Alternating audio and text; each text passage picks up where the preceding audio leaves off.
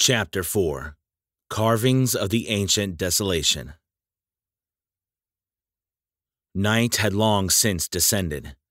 Neon lights flickered on both sides of the road. As usual, the city continued to exude an endless vitality even during the night. Row upon row of skyscrapers loftily shot towards the sky. But from space, this all appeared to be completely insignificant, nothing more than a small speck of ground. This was an extremely useful night that was doomed to be turbulent. On Earth, over 10 monitoring rooms were completely focused on the pitch-black dome of the sky. In the dull and lonely void, 9 titanic dragon corpses flickered with a metallic gleam. Their entire bodies were covered with palm leaf-sized, shimmering black scales. The dragon was an existence from legends. It was simply impossible for one to exist in the real world. But at this moment, they truly did appear, floating within the heavens. This overwhelming scene appeared within the darkness of space, shaking the people who saw it to their very core. Their enormous horns were like ancient trees, filled with strength and mystery. Their bodies were like mountain ridges, bold, strong, and magnificent. Their scales were as sharp as blades, coldly flickering. Everything combined to appear majestic and boundlessly imposing. The 9 bodies did not have any trace of life within their huge corpses, but they still gave a huge shock to humanity's understanding, overturning what they inherently thought they understood.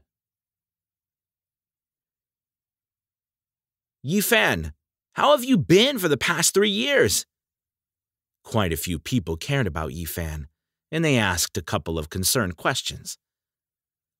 "I'm doing fine. Nothing interesting has happened to me over these past 3 years. At this moment, the people at Lu Yunzi's table came over to propose toasts. The atmosphere became livelier as they repeated, touched cups, and expressed their good wishes.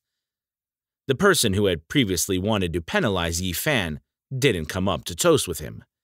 In the end, first Lin Ji and then Wang Zuen approached him and drank a cup with him. Afterwards, quite a few people had become tipsy, and everyone went to karaoke. "Many people once adored your looks when you were young. No one wants to bear the pitiless changes of time. Many people were once by your side, but now they have left. In this life, I will always be by your side." There was a couple from university who had helplessly split up when they graduated and never said anything to one another ever since. Maybe it was due to the alcohol, but following the singing, the female classmate unexpectedly lost control. Tears could be vaguely seen in her eyes, and her voice bitterly cracked. Everyone successfully came over in order to comfort her. Due to various reasons, not one couple from university was still together now. Although they had earnestly put in their love during their time on campus, in the end, they all failed to stay together. Graduating meant breaking up. This perhaps should be considered a kind of inevitable fate. Every year, graduates of universities and colleges would all be forced through identical tragedies. Even more unfortunate was that some people might have to endure this kind of breakup tragedy for many years in the future, either due to youth's impulsiveness, career pressure, society's current situation, and there might even be more reasons. Almost everyone chose songs from 3 years ago to sing. Some people sang very well, pulling everyone's thoughts back to that time, as their memories of school vividly resurfaced. In the end, a mic hog appeared. This drunken classmate forcefully occupied the microphone for a long time, but his voice was so terrible that there was no way for anyone to praise him. It could even be said to be so bad that it could split the earth and cause the heavens to crash, ghosts to cry, and gods to bawl. At the same time as it ravaged everyone's ears, it also brought with it a kind of joyous mood, causing people to laugh together. Only when it was very late did everyone walk out of the Bright Moon Maritime Supermall. Tomorrow, they still had plans to visit their own school. These old classmates had all previously planned to go to the same hotel. The small number of them that had cars were in charge of driving them over. "Lin Ji, I'll drive you to the hotel." Lu Yunzi stopped his Toyota beside Lin Ji. Some other classmates had just been about to go get taxis. The cars near them were already full. They could only embarrassingly go over to take a seat in the cars of Lu Yunzi's group. At that exact moment, a Mercedes-Benz stopped beside the road. Yefan got out of the car and walked over to that wan female classmate and said, "How about I drive you?" Yefan had quite a bit of sympathy towards this female classmate. During high school, she was a happy and pure maiden who liked to go over to the soccer fields and cheer for her classmates, sometimes even bashfully bringing water bottles for them. But with her life in such a bad state, her whole person appeared profoundly melancholic. Her face was pale, and her complexion was very bad. She had said very little the entire night. Seeing Yefan suddenly pull up in a car and ask her to have a seat immediately earned her gratitude, but at the same time gave her a sense of not knowing what to do. No one had paid her much attention the entire night, but at this moment, she was being stared at by all her classmates around her. On the other side, when Lu Yunzi saw Yefan driving a car, a stunned expression appeared on his face, which soon after became gloomy. Everyone around had varying expressions.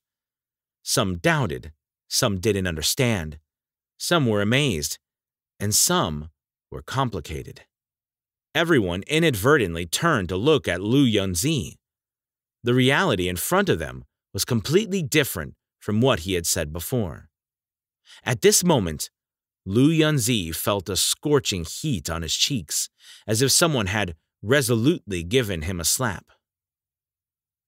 The other few classmates who had loftily preached to Yefan also felt the same embarrassment. They wanted to say something, but they didn't know what to say. There were also a small number of people who revealed a thoughtful and peculiar expression, particularly those of them that had sat at the same table as Yefan and exchanged toasts. Apparently, they felt that such a scenario dampened the prestige of Lu Yunzi's small group. At this moment, two other people walked over, and pulling the car door open, they took a seat. These two people were very familiar with Yefan, to the point where they couldn't be closer.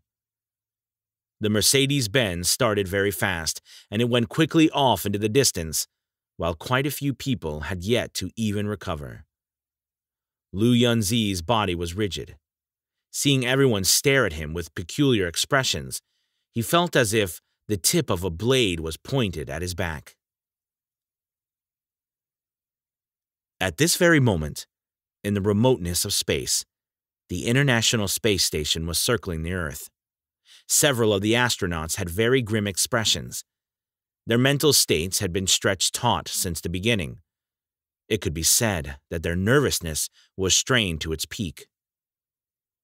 In the cold and dark void, 9 titanic dragon corpses, which appeared as if they had existed forever, were connected to iron chains as thick as a foot.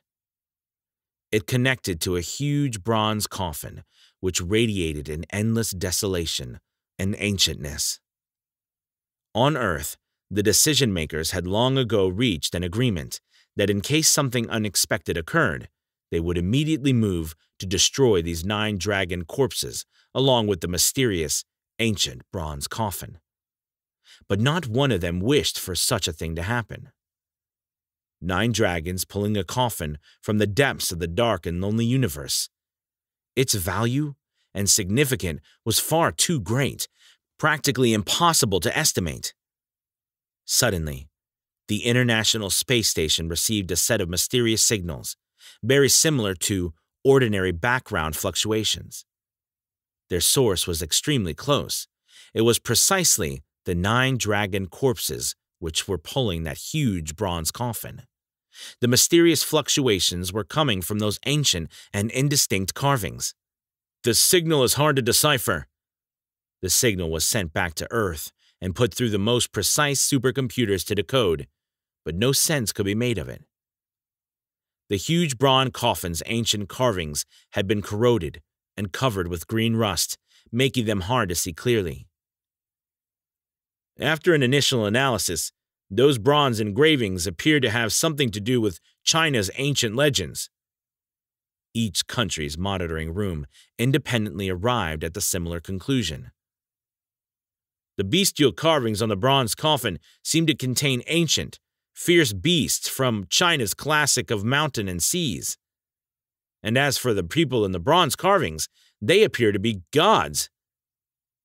Although they had identified some of the bronze carvings' origins, the faint, mysterious signal continued to be as indecipherable as before, and not even a starting point could be found.